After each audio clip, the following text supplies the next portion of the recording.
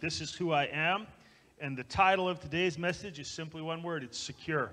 Now, secure is really not who I am, but it is an attribute of who God says I am, and because He says who I am, I have security that cannot be taken away. And I want to talk to you about that this morning. I was a little alarmed, some of the stuff that, not alarmed, I guess I knew this already, but it's amazing to me how few people actually understand what it means to be a follower of Jesus. The Barna group, as the kids are studying in Prime, released a stat. Help me out for a sec, Tyler and Christine. What was the percentage of people who do not have a worldview, or do not have a Christian worldview, but would still think they're Christians? 98%. 98% of people, according to the Barna group, believe that they are Christians, but in fact do not have a biblical worldview.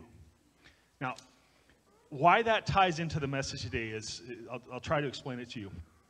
As Christine was saying, who I am is not decided by me. It's decided by my Creator.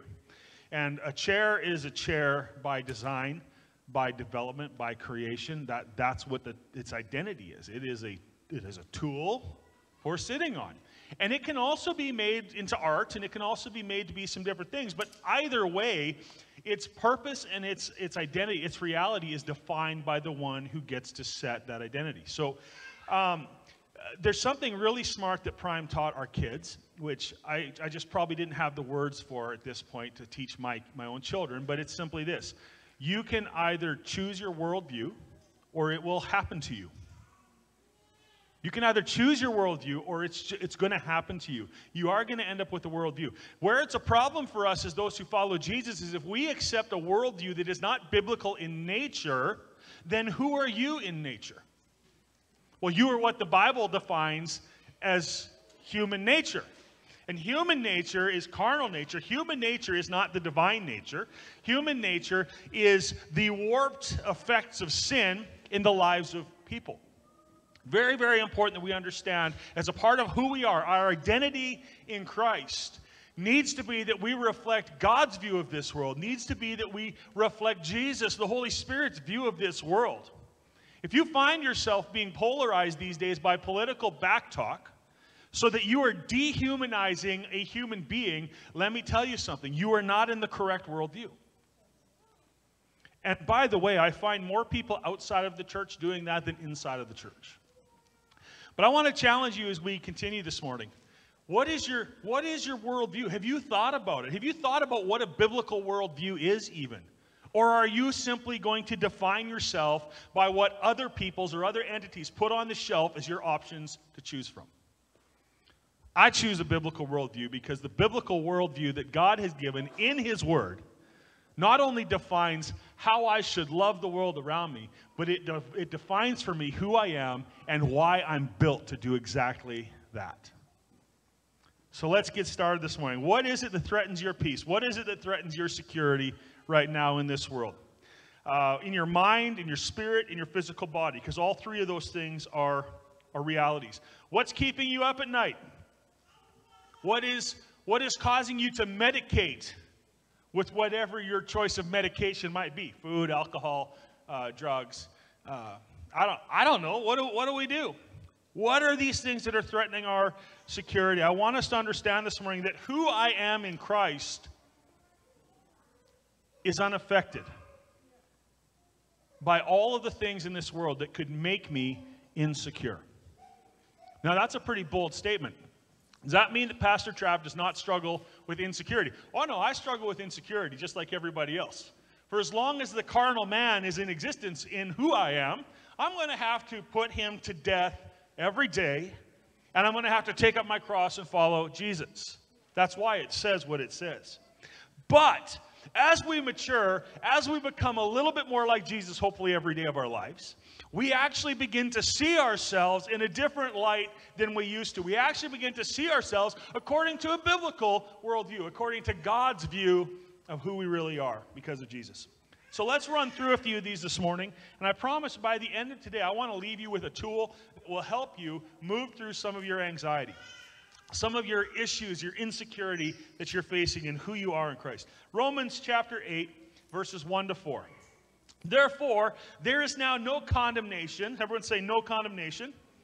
for those who are in Christ Jesus, because through Christ Jesus, the law of the Spirit who gives life has set you free from the law of sin and death. Sorry. You know the most dangerous thing you can do right now is pop a Halls into your mouth and pull your mask up. You will go blind instantly. Do not do it while you're driving. You will get in a wreck because you will not be able to see. Try it if you want to. Sorry, interrupted the Word of God because that Halls was interrupting me trying to read the Word of God. The Spirit who gives life has set you free. Everyone say, set me free from the law of sin and death. For what the law was powerless to do because it was weakened by the flesh, God did by sending his own Son in the likeness of sinful flesh to be a sin offering. And so he condemned sin in the flesh. That means he condemned Jesus. Everyone say those words. That means he condemned Jesus instead of me. Come on, let that water sink into the dirt of your soul this morning. So vital for you to understand who you are because of Jesus and what he's done. So he condemned sin in the flesh in order that the righteous requirement of the law might be fully met in us. Everyone say fully met. These are important words in the scripture. Who do not live according to the flesh, but according to the Spirit. So if I could just paraphrase this for you, I am removed from the reach of condemnation. Is there still condemnation in this world? Yes, there is. There is condemnation everywhere. Well, the church isn't wearing masks. The church should be wearing masks. I can't believe another church fell to the mask scam. Like, what are we supposed to do? By the way, the reason why I preach and don't wear a mask is because I assume there are people who need to see my lips moving to understand what I'm saying. Because you know what? I have perfect hearing. I had a hearing test done not long ago. My hearing is like way up there, 98, 99th percentile of what it could possibly be. I have excellent hearing. And I find that in a room with people with ambient noise, I have to see your mouth. And so I think it's a high value for us as a church to make sure people can see our faces when we communicate. And so I justify not wearing a mask. And I'm sorry if that's not good enough for you. I'm not sorry, actually, at all. I still love you, though. And those of you who think that if we wear a mask, somehow you're worshiping Satan, you're wrong. You're wrong. Here's the thing. We will stop doing what our city, what our province, what our country says. We will stop cooperating with them when they tell us we have to sin. That's it. Like, it'll be like, bow down to this idol. We'll be like, no. We're gonna take Shadrach, Meshach, and Abednego in that moment. We will not bow to your idol. Well, we're going to throw you in the fire. Well, fine. We're still not going to bow. Okay? Anyways, I'm sorry. I haven't digressed. I just took a small trail off to the right or left. So we are moved from the reach of condemnation. That does not mean you won't feel condemnation. It means that you need to know who you are so that when condemnation comes your way, you realize it actually has no power over you. I think some people believe that when you become a follower of Jesus, the weather will always be good, and if suddenly you get rained on, something's wrong with your faith.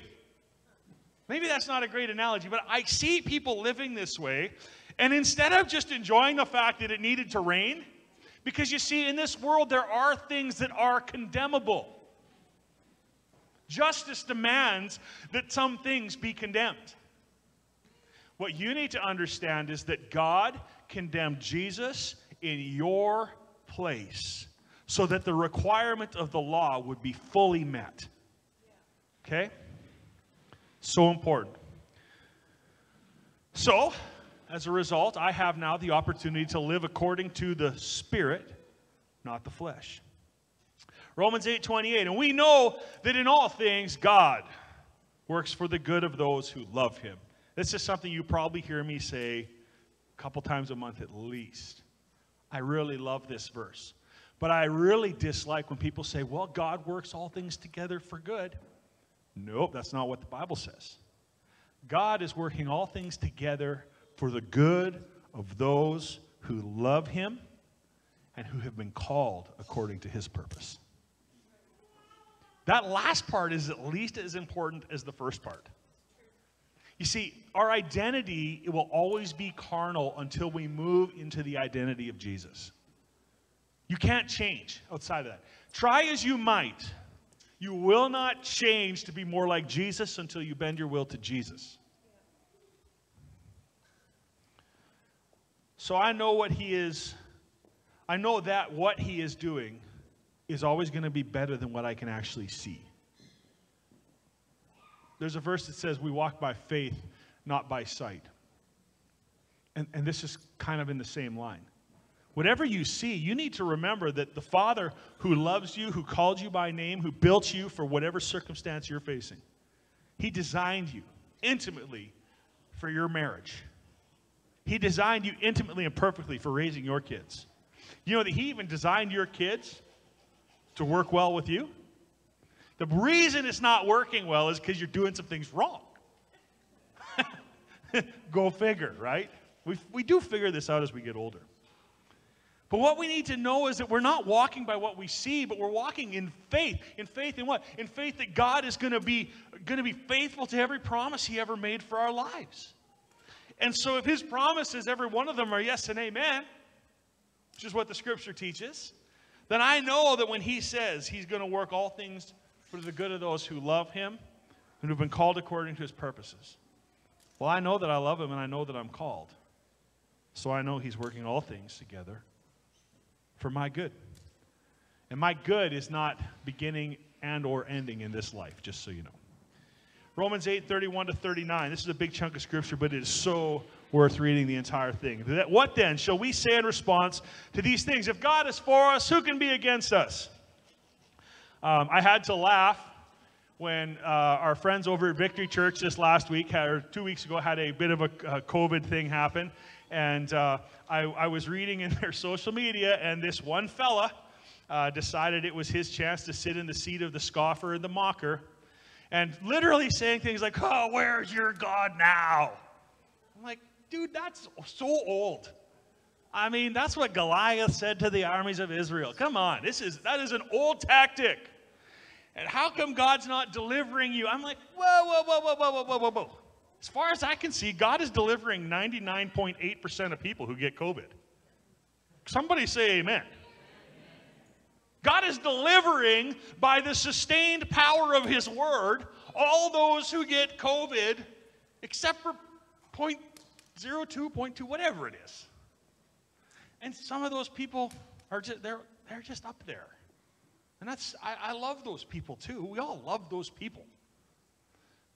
But God designed your body with an immune system that is so complex and so miraculous and so ingenious that the human mind cannot figure out how to help it. And strangely enough, it doesn't seem to need help right now.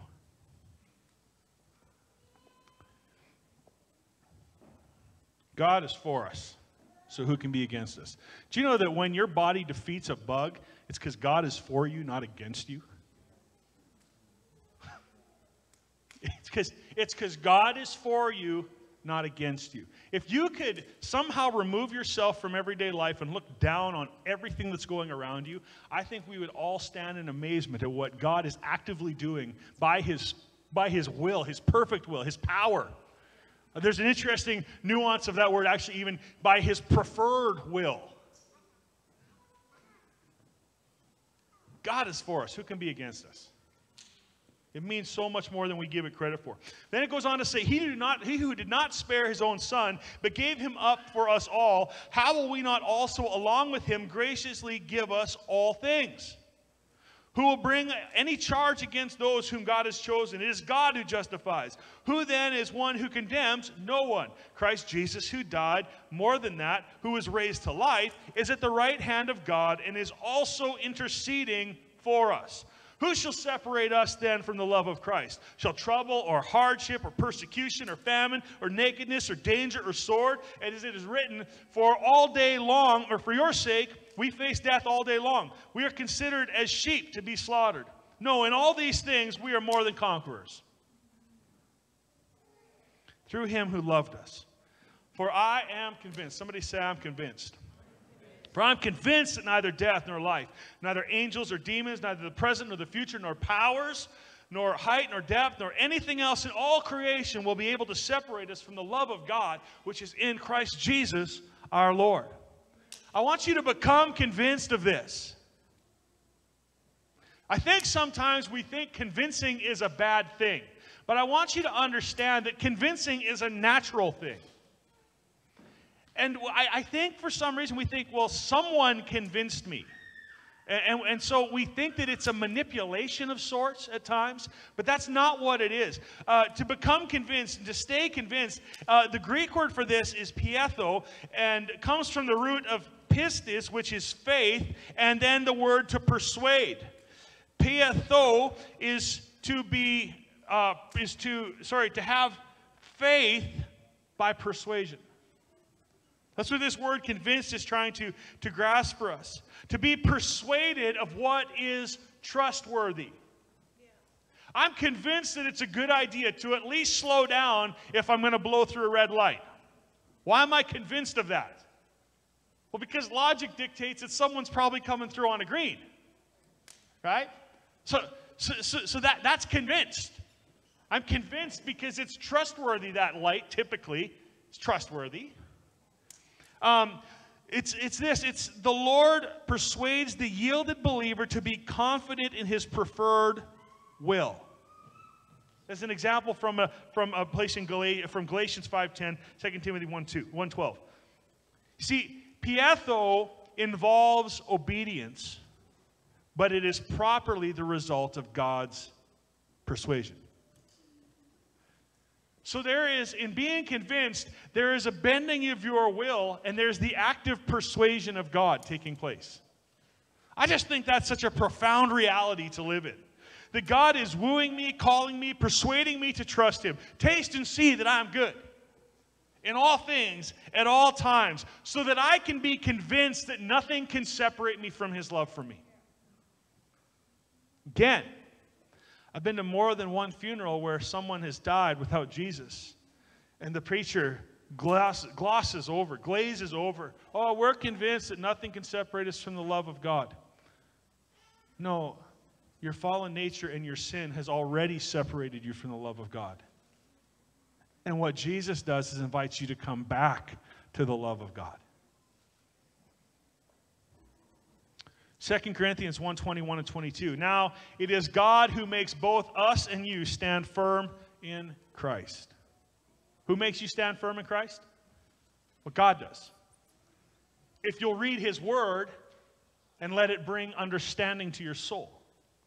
God makes both us and you stand firm in Christ. Why? Because He anointed us. He set His seal of ownership upon us, and He put His Spirit in our hearts as a deposit, guaranteeing what is to come. You see, there is a deposit in my life. Who's ever put a deposit down on anything? Who's bought a house recently and had to put that big, nasty deposit with your offer? Isn't that the most fun time buying a house? Because there's that little voice in the back of your head that says, if this falls through, you could lose it all. And it's not cheap. It's significant. And God's deposit in your life, guaranteeing what is to come for you in eternity, is not an insignificant deposit. It is deeply meaningful to Him. It is profoundly invaluable to Him. You cannot put a value on the deposit He's made in you, because the deposit by itself is enough to guarantee your eternity. Anointed means I walk with authority. His seal over my life cannot be broken. Do you understand the sovereign authority represented in a seal? It is the decree of the ruler. That envelope, when you sealed that little wax seal that they used to put on things, that little wax seal had tremendous power. And there was only the one person who should be allowed to break that seal. And that was the person who the letter was intended for. The Bible teaches us that Jesus is this is great. We have been sealed to the day of Christ Jesus. And the book of Revelation teaches us that Jesus is the only one who's worthy to open the seal, to break the seal. And so what you have been sealed with cannot be broken or removed by anyone other than Jesus, who really is the one who put it on you in the first place. You have an unbreakable seal on your life. Your sonship is guaranteed. It's such a beautiful, wonderful reality. And I don't understand how people fall away from that. I don't. So we walk in authority because we're anointed. His seal can't be broken. His Spirit resides in me and in you. And my future with him is guaranteed. Colossians 3:1-4. Why do I have security? Since then, you have been raised with Christ. Set your heart on things above, where Christ is seated at the right hand of God. Set your minds on things above, not earthly things. For you died, and your life is now hidden with Christ in God. Has anybody died recently? Anybody realize this morning when you got up that you needed to die again? I honestly, most days of my life, this is one of my early thoughts. Oh, it's another day. God's given me another day in this world, and I need to die again. And I don't think a lot of us live that way. But what you need to understand, according to Colossians 3:1-4, specifically verse 3, for you died, and your life is now hidden with Christ in God. It's the best deal you're going to get all day, every day. You die to yourself, and your life will be hidden with Jesus. It's the best deal. Let me say it one more time for you. Die to yourself every day, and your life is hidden with Jesus in God. When Christ, who is your life, appears, then you also will appear with him in glory. You know, I thought of it this way. I thought, the devil's looking for me. I hope so. I hope the devil's trying to get in my way a little bit. And he's looking for me, but my life is hidden with Christ in God. So why would I start making a bunch of noise to let him know where I'm at? I got a good hiding spot. But then I realized that's not actually what it means to be hidden with Christ in God. Mara, come here. Sweetie, come here, yes. My daughter, Mara. She really is a stage phenomenon if you get her in the right moment. But see, I think lots of times we read, oh, my life's hidden with Christ in God, like a ruffed grouse hides in the grass. That's not the imagery that God's intending. This is what it is.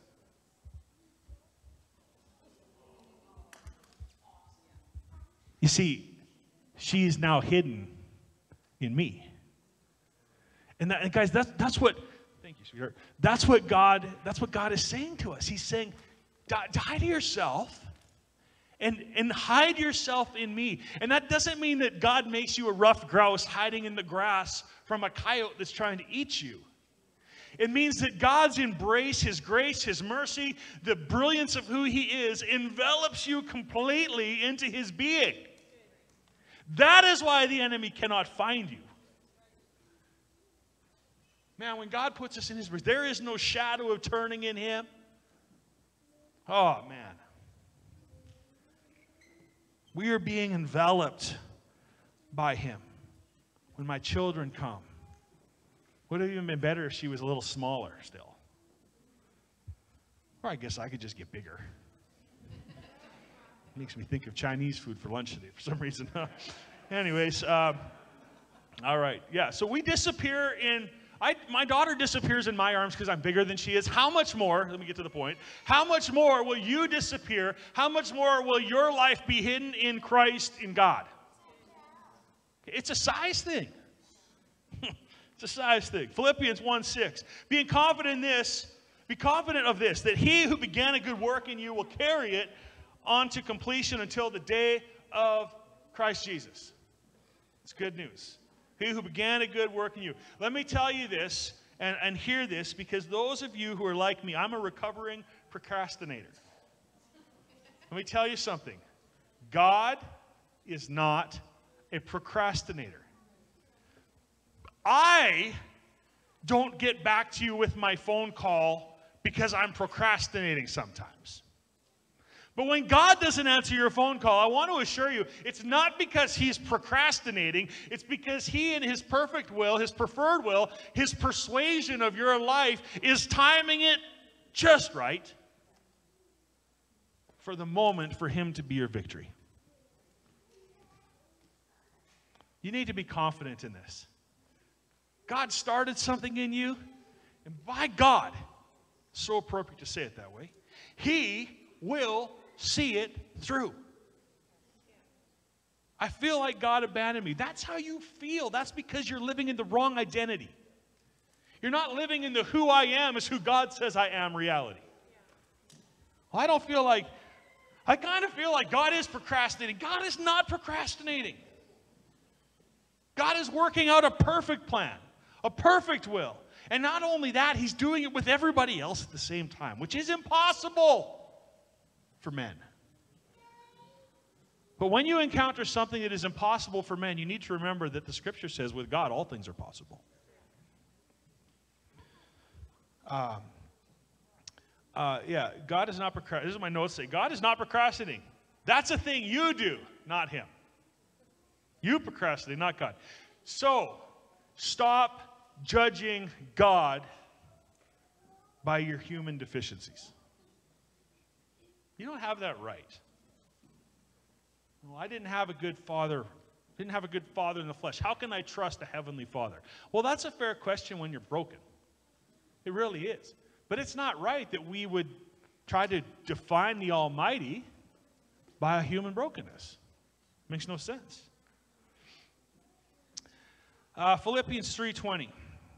Our citizenship is in heaven, and we eagerly await a Savior from there, the Lord Jesus Christ. Guys, you're a citizen of heaven.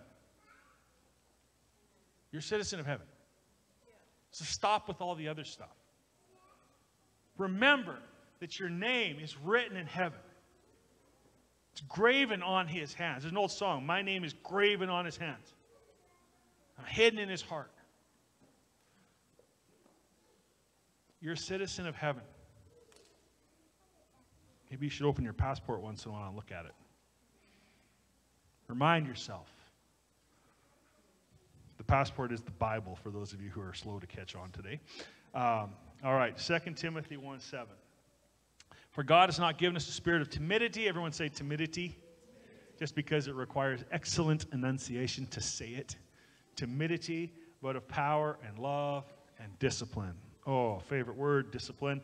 The verse comes to mind to me as I was actually just this morning as I was finishing this up. I was thinking about this verse. And you know what came to my mind? The Holy Spirit dropped into me. Stop making provision for fear. The verse I'm referring to says, stop making provisions for the lust of the flesh. But I'm thinking about what people are doing right now. And guys, people are making provision for fear. That's all they're doing. Well, my Facebook feed says this. And they go down their list, and anxiety builds and fear builds, and they can't sleep, and then they don't eat right, and then they don't sleep right, and then they stop being intimate with their husband or their wife because they're all stressed out, and they stop loving their kids, and they feel like the family's all falling apart. And everything just runs away because they made provision. They fed that monster. Stop feeding that monster. Don't feed intimidation in your life. Know that God says he's given you a spirit of power and love and the discipline with it to live according to his word.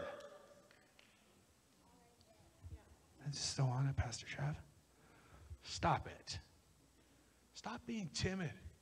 You're more than a conqueror. You are so much more than what you're giving yourself credit for because of Jesus. Man. Last one. 1 John 5:18.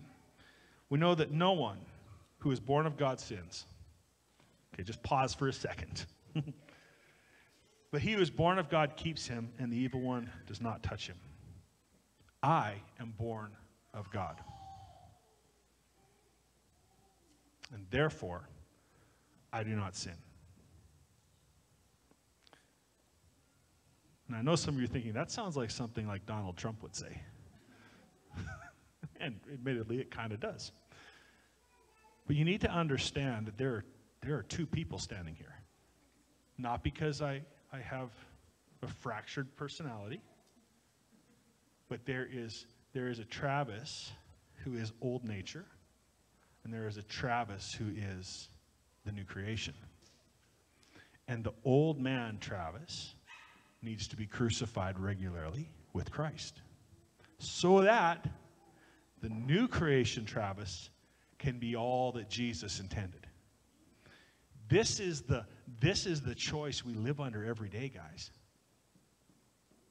Take up your cross daily. Take up your cross. Follow Jesus. When you get up tomorrow morning, believe it or not, you are going to make the choice again. And here's the problem. When we started this message, I pointed out that you will either choose your worldview or it will happen to you. It works the same way with the gospel. It works the same way with God's word. You will either embrace God's view of you or you will just let some other view of you happen. Stop it. You are a child of the only wise, the invisible, the almighty ruler of all that is. It'd be great if we all behaved a little more like it. I am born of God, and God keeps me, and the evil one cannot touch me. You know, I think a lot of people are afraid of the devil. And there's lots of questions about end times right now. As your pastor, here's my official position on end times. Would you quit worrying about all those things and try to help your neighbor get a little bit closer to Jesus? Please. Just do that. Because you don't understand, and many wise people don't understand and can't figure it out and argue back and forth endlessly over what it could be. But you know what we don't need to argue about? Is the commission Jesus gave us. Go and make disciples. Preach the gospel to people. Live the gospel for people. Baptize people. I'm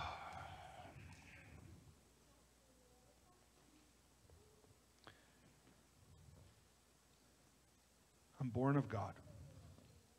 Here's what that 1 John chapter 5 goes on to say. I want to share this with you really quickly as we close today. Worship team, why don't you guys come? We're going to sing one more song this morning as we just give a moment today for the Holy Spirit to speak to us. It goes on to say in verse 19, we know that we are of God and that the whole world lies in the power of the evil one. And we know that the Son of God has come and has given us understanding. Someone say understanding. Understanding so that we may know him who is true. And we are in him who is true, in his Son, Jesus Christ. This is the true God and eternal life. Little children, guard yourselves from idols. Now, I don't know about you, but that just is one of these passages where there's this thought, and then the last sentence in the thought really goes bang! It kind of sews the whole big bag of this together.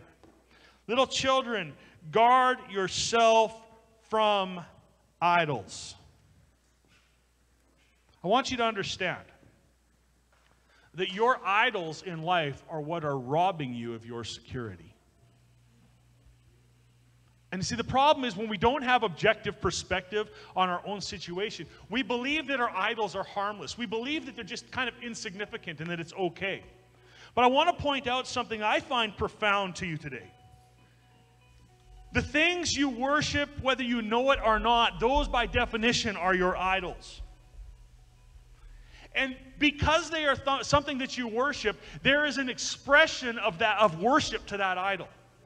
Now, the expression of worship to idols is very different than how human beings are created to worship God. We worship God with thanksgiving, with awe, with wonder, with songs, with singing, shouting, clapping, with dancing. Those are the means by which God says he should be worshiped.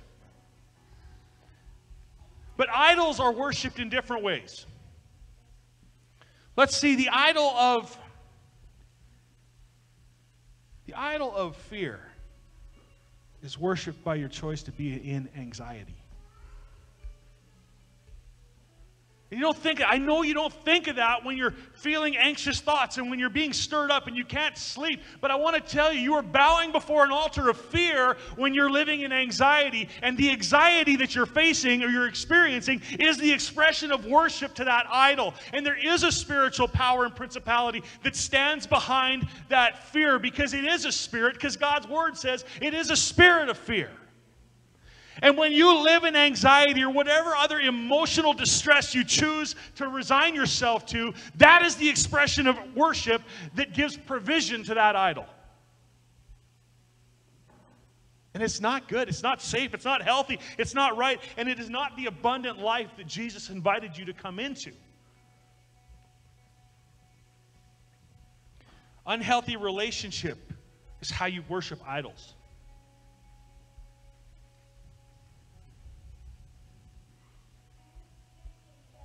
These things have always been idol worship. In the Old Testament, human sacrifice was a regular form of idol worship. Sleeping with temple prostitutes was an acceptable form of worship to idols. And you need to understand that whatever act you do in your life, it is a sacrifice of something to someone. And I think that we ought to mature ourselves as best we can by reading, by studying God's word, by listening to what your pastor says to you, so that we can know the difference between what is true and what is not, and we can adjust our life accordingly, so that we are not making provision for things that are in the flesh, in the carnal nature, in your carnal realm, in the things that are going to continually pull you away from the Spirit of God. But so that you can make provision for the spirit man that lives in you. So that you can make provision for the new creation in Christ that you actually are. And then you will begin to do the acceptable, good, and perfect will of God. You can't worship Jesus with your anxiety. You can only give it to him. And here's what's cool. It's the act of giving Jesus anything that becomes worship. Just think about that for a minute. Do you understand that when you give Jesus your sin, it's an expression of worship? As crappy as a sacrifice as that is. I mean, that's a horrible, right, Tessa? Like, if I came to Tessa and said, Tessa, you know, I've thought you were a horrible person, and in my mind, I've just sinned against you again and again, because I thought you were just mean and nasty and terrible. And I confess that to Tessa. That's a horrible offering. But when I turn to Jesus and say those exact same things, it becomes an expression of my desperate need for him, for his power, his grace, his mercy to be manifested in my life. And so what was horrible can become something that is the perfect sacrifice for Jesus. Why? Because it's in the act of giving to him. I want to teach you an exercise.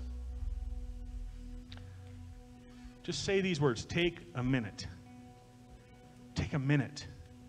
John Eldridge wrote a book a few months ago. It's called Get Your Life Back. I recommend you read it. It's really good. And he practices this, and I've started practicing it again, just because it has great language around it now. It's something I've done before, and maybe you have too. Whenever you encounter stress, difficulty, pain, here's what I want you to do. Take your phone out. This is how you make an idol not an idol. You make it serve the Holy Spirit. Set the 1-minute timer on your phone and hit start. And then whatever that issue is, say, Jesus, I'm giving you this issue. And then say it again. Jesus, I'm giving you this issue. Jesus, I'm giving you my anger. Jesus, I'm giving you my anxiety. Jesus, I'm so afraid right now.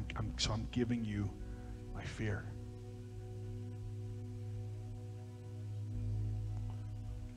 What was destructive in your life will become an expression of worship. But it will also become your freedom. And it really works, guys. It really works. Sometimes 5 minutes later, you're going to have to hit the timer again. But that's because you need to practice giving things to Jesus. You want to be on the worship team to serve him with the expression of guitar playing. You have to practice. You have to discipline yourself. You pick. How do you want to worship Jesus? Give to him is the expression. Give it to him. Your brokenness, your pain, your thanks, your praise. Give it to him. It's an expression of worship when you give it to him. I want to invite you to take a moment this morning, a 1-minute pause. And maybe you're dealing with something heavy in your heart. Maybe you're frustrated. Maybe you are beyond expression when it comes to the things that are bothering you. I want you to know this morning, if you become a practitioner of taking that minute and learning to give things to him, you'll get good at it.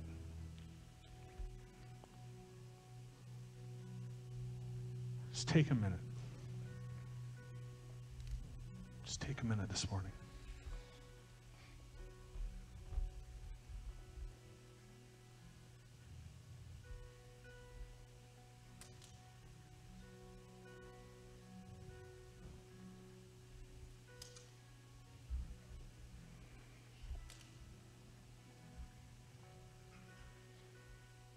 Somebody here is giving something to Jesus today, and I want you to know it's a step to freedom. It's a step to worship. It's a step to a new expression of how you can do things with God. It doesn't matter if you're here in person or if you're joining us online today. You can take a minute and you can learn to give it to him so that it becomes an expression of worship. As you declutter your life by a method like this, you leave room for the Holy Spirit to speak a true identity into you. Let's pray our prayer. The liturgy of Generations Church is summed up in this: Holy Spirit, what do you want me to do with what I've heard today? And God, I just lift each person here and online before you right now as we ask this question. Holy Spirit, what do you want to say to me? What do you want me to take away? What do you want me to do with what I've heard? Lord, we want to be obedient to your voice. We want to become more perfect at hearing your voice. We want to know what to do, how to respond to the times we're in, God. We need to hear your voice. And so we lay us down. Broken, messy, half destroyed, half together. To let that be what we can give to you today.